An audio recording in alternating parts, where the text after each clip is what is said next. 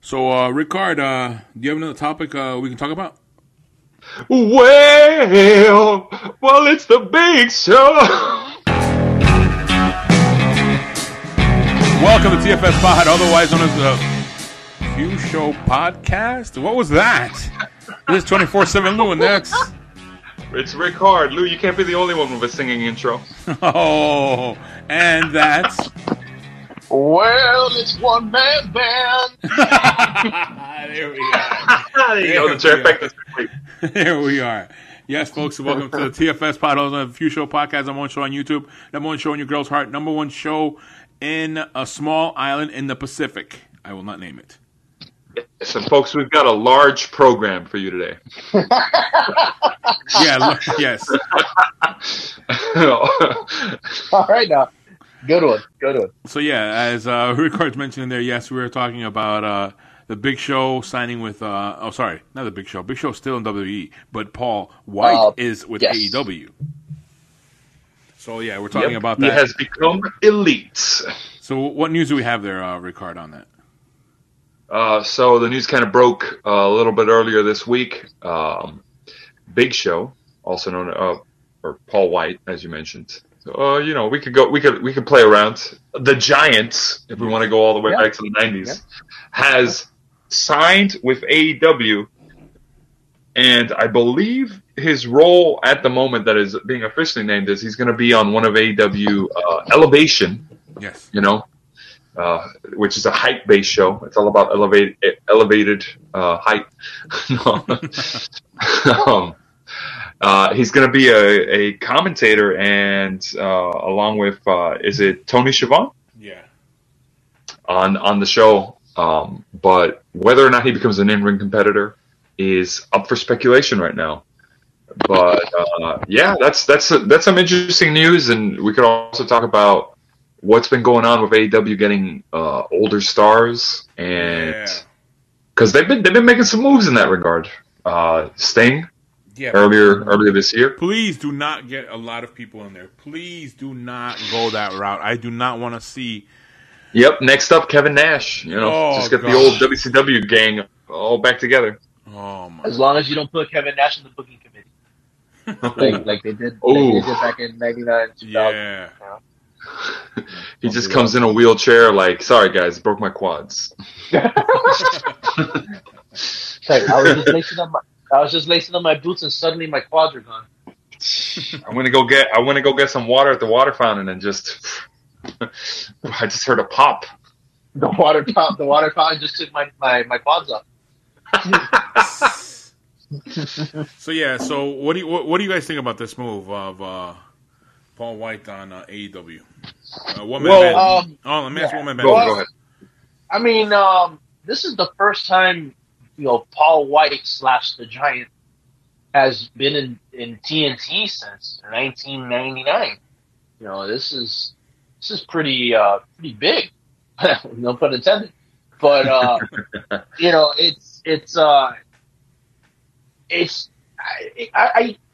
Paul White as an entertainer. This is somebody that actually we could have talked about in the segment. In our last segment, he was in a movie too. Yep. But anyways, Jingle All the Way and TV show. He was in The Waterboy, Captain Insano. Anyways, I digress from that. Paul White is actually a very versatile character. I mean, he's funny. He's well spoken. He knows how to articulate. He's well like when he does interviews, he's very, very composed. Has no problem wearing a diaper. Yeah, at all. He has no problem wearing Diamond Dallas Page fake teeth. He's done show wrestling. Shokishi. Yeah, he was Shokishi. He was an oversized John Cena. Okay. Burritos. Hold on, one man band. Stop dancing around the subject. Well, you know what's going to happen. They're going to bring him on. I know exactly. They're going to put him on against Shaq, and it's going to be one of those kind of. Exactly. But please do not do that to that guy. Well, I hate to say this, but I think that's exactly where this is headed. And I would not be surprised. You know what? Now that you mentioned that, I would not be surprised if the reason they even started talking about Shaq was probably because they knew that Paul White was on his way. They probably already spoke to him prior to his contract lapsing. And they probably said, hey, look, we'll get that program that you wanted to do with Shaq. We'll get that program handled, and we'll make it happen. And, you know, just come on by. We'll give you a nice little contract. No. Get it right, woman man. We'll give you an ironclad contract. Oh, excuse me, the ironclad contract. Oh my God. A la 2013? I think it was maybe. Yeah. That sounds about right. Yeah, I remember that. Yeah, he was weapon of mass destructing everybody with his, you know, just everybody's face. Back when a punch to the face became a signature move. When he used to do this before, and it was like, what? Okay, just punch a big man, just punch in the face. Okay, and now it's oh my God.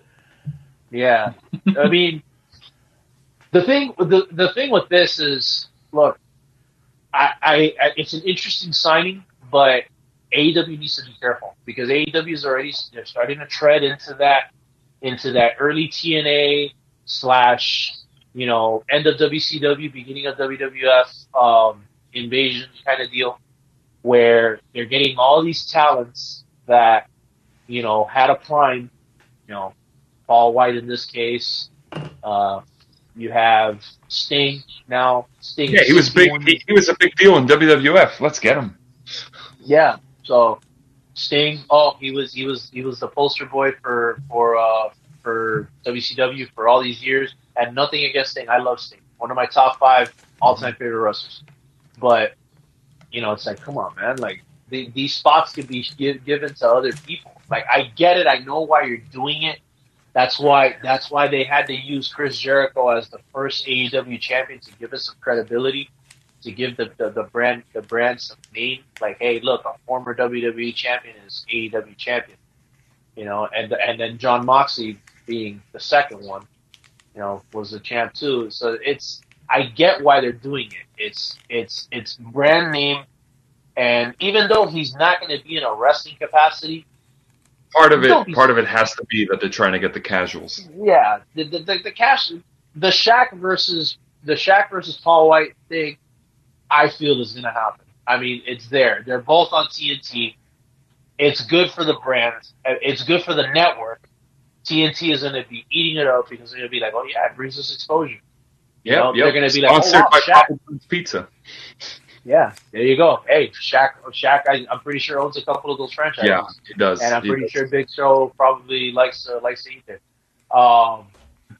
You know, the rivalry will entail Big Show going, I like Pizza Hut better. Oh God. No, but he's lost weight too. That's how the rivalry will start. No, he has. No, he's doing great. He's got abs for Christ's sake. Like, that's amazing.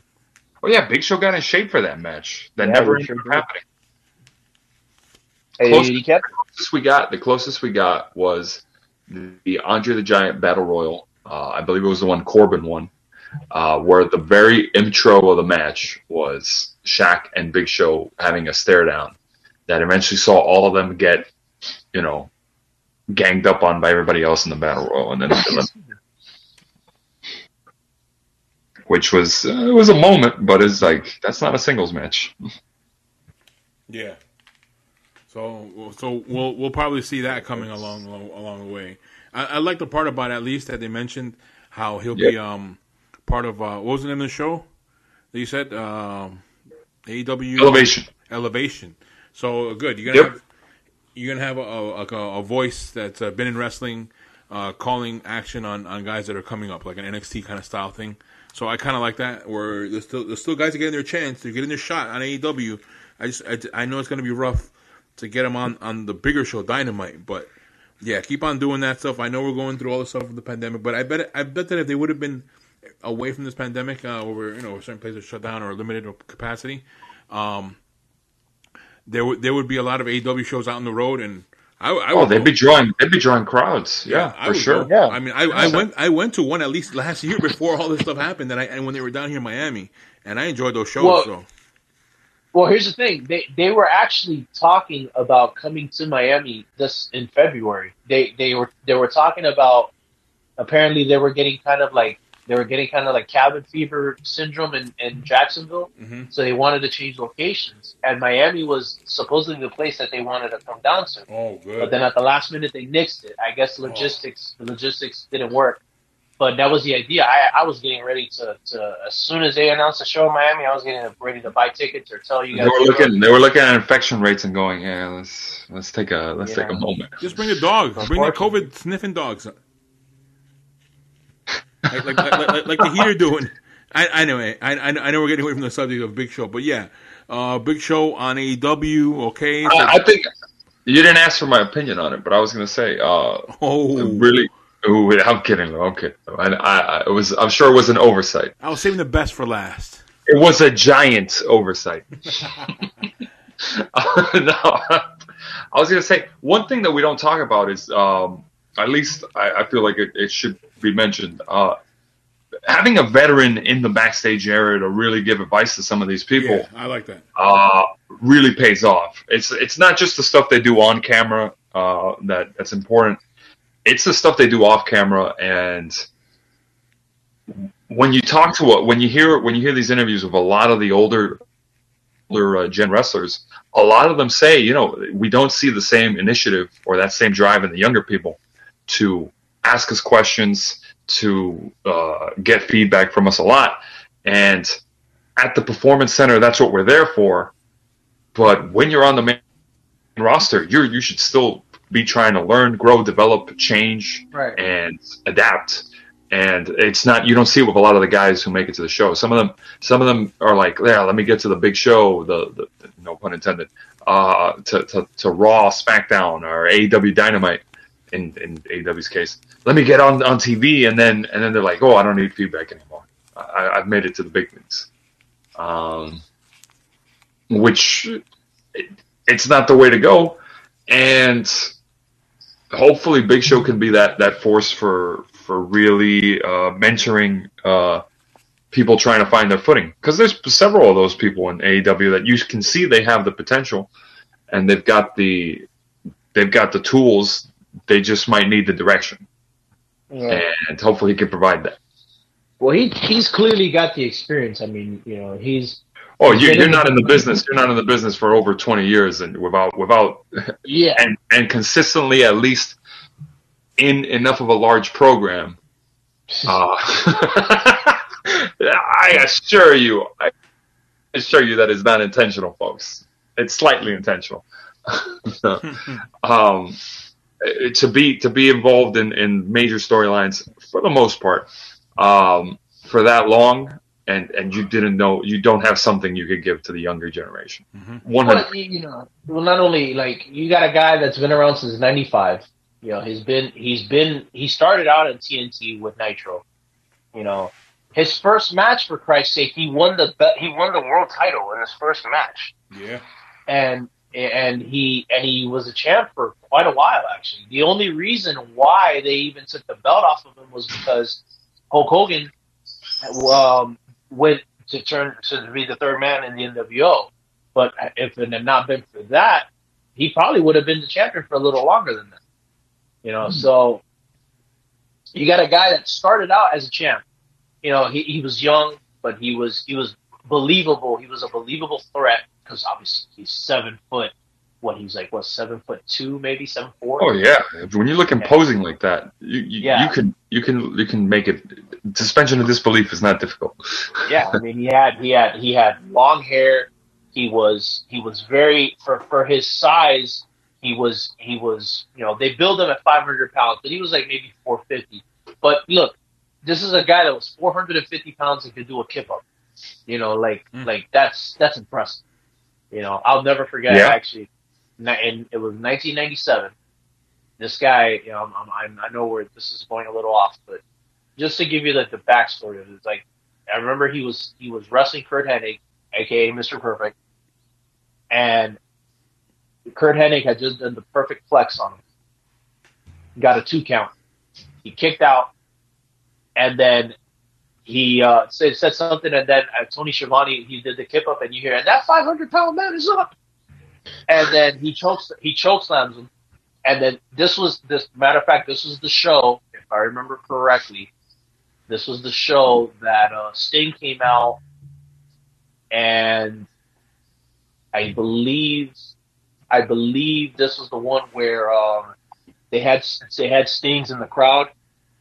And they couldn't figure out who was the real Sting. Ooh, the imposter Stings or the cop. Yeah, and then but this was Sting actually like doing a run-in against the NWO.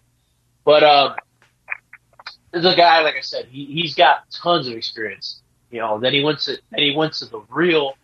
I'm gonna say real because WCW was good. I like WCW, but he went to the big time supposedly, and he went to the Big Show.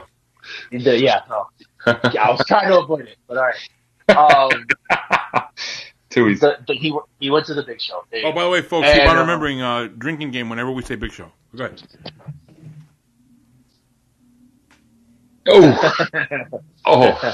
Geez, Lou, we're trying to send people not to the emergency room. Oh, there you go. Yeah, I know. Yeah. That'll be a big show. Yeah. Here we go. An extremely big show. But anyways, so you had him at WWF, and he was actually known as Paul White at first, and they didn't give him the Big Show name until like a couple of weeks later, and he had some trouble finding his footing at first. I mean, he won the belt. He won the belt about a year into being in the program, but then there was a point where they sent him back to developmental. They sent him back down to OVW because he gained a lot of weight and he was just kind of sloppy. And so they sent him back so that he could learn the basics again. He was only like 30 years old at that point, so he was still very much useful. And he said that too, in I think one of the documentaries too. Yeah, like I said, he's been around. I mean, he's very decorated. He knows the business inside and out. I'm sure AEW, he has quite a few friends. I'm pretty sure he's friends with Chris Jericho. I'm pretty sure he's friends with John Moxley. Yeah. I'm sure that other guys, like maybe Sean Spears, I'm pretty sure he may have had some interactions with Sean Spears. Cody. Him and Cody had that big program back in, well, I say big, but the WrestleMania moment rivalry. I remember it. Yeah, where they were basically trading the Intercontinental title between each other. In a table match where going to the table meant one of them just stepped on the table. That's how Big Show lost it. Oh. Yeah. So it's I mean, it's an interesting coup that AEW managed to get him because he was very quiet about this. He didn't say anything about his contract lapsing. He didn't say a thing. A lot of people in the WWE locker room were apparently surprised by it. I think he kind of uncanny that his last segment was Randy Orton just tearing him a new one. Yeah, verbally. And that probably played a part as to he probably felt disrespected. He probably thought, hey, I've been here all these years. I've been in this business for all these years. And I'm getting treated like this, like I got this guy. Yeah, he's a generational superstar, but he's gonna talk to me that way. Like, what the hell? And then not getting the respect. Big Show's just like, I mean, a WrestleMania dark match main event. What is this? Now I have one last. No, question. I have one. Question. No. I have one last. Question. No, wait. Let me say this. I have one last question, but it's for the audience, not for us. It's for the audience. One last Big Show question. Here it is. When Paul White appears on AEW, will he be a heel or a face?